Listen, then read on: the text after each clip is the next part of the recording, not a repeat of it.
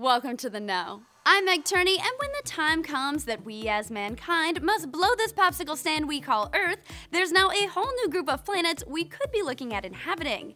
Kepler, the planet-hunting space observatory launched by NASA back in 2009, just discovered 8 planets located within their star's Goldilocks zones. The Goldilocks zone, or G-spot as I like to call it, is the habitable zone of a particular star in which liquid water could exist on a planet's surface.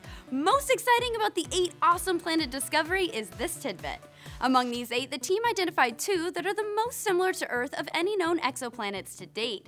And to add on to the hell yeah, this is awesome party, Guillermo Torres of the Harvard-Smithsonian Center for Astrophysics says most of these planets have a good chance of being rocky like Earth. Shit y'all, possible rocks? Possible water? Let's pack our bags and go! Not so fast. Other notable Smarty Mix Smart David Kipping cautions, we don't know for sure whether any of the planets in our sample are truly habitable. All we can say is that they're promising candidates. Well, thanks for being a killjoy, David. Also, there's a little problem of their distance. Kepler 438b is 470 light-years away from Earth, while Kepler 442b is 1100 light-years away. A bummer. So what's one thing you'd love to have with you on a long spaceship ride to our next planet? Personally, I would like a movie app that has every movie ever and an iPad that never needs recharging to watch them all on.